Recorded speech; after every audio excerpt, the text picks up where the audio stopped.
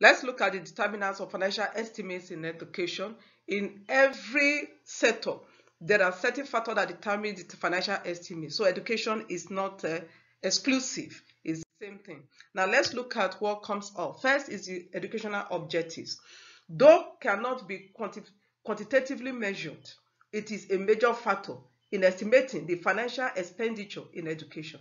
It guides the planner to identify the priority area during appropriation.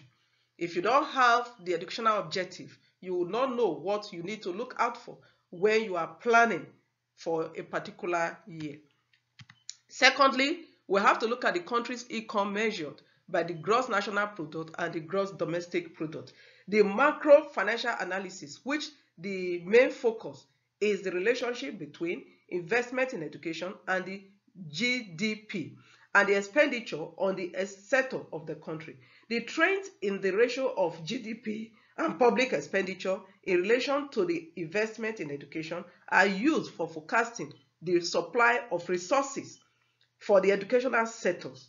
This is what Bandit referred to in 1980. When the GDP is growing, there is a tendency that the financial allocation to education will also increase. But if the GDP is not growing, it means you might not be able to get in more money into education, which we equally apply to other sectors anyway. But the GDP determines as expected income to sector, including education. Now, let's look at student enrollment. The total expenditure on the system depends largely upon the student and population. When preparing the school budget, the number of students, the number of classes, and the number of armed per grade must be considered.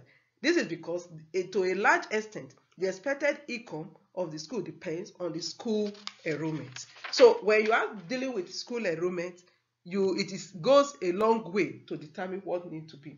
Now we have to also look at the teacher and the non-teachers, the staff that are required in the school. They are determinants of what money you need and how much you need.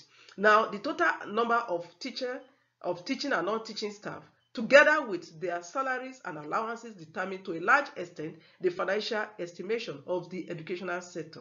Now, staff qualification, experience are also factors, because when you're looking at the staffing, remember they are not all going to come in with the same level of education. So with that, it means there will be variation in what they will pay. And again, they are not going to come in with the same years of experience. So there will be variation. So these are factors that need to be considered when you are forecasting for the school system. The higher the number of staff, the higher will be the tendency to increase expenditure. And the same goes with the experience of the qualification required. Now let's look at the curriculum. The school curriculum is an educational system to a large extent determine the financial estimation of the system. The science and technology-oriented curricula is more cost-intensive and as such will cost higher than the humanities-based expenditure on the laboratories and workshop, equipment to deliver, and so on. So in this case, you describe the kind of curriculum you're going to run will determine the amount that will be required to actually put that curriculum into practice. Lastly, let's look at the inflation.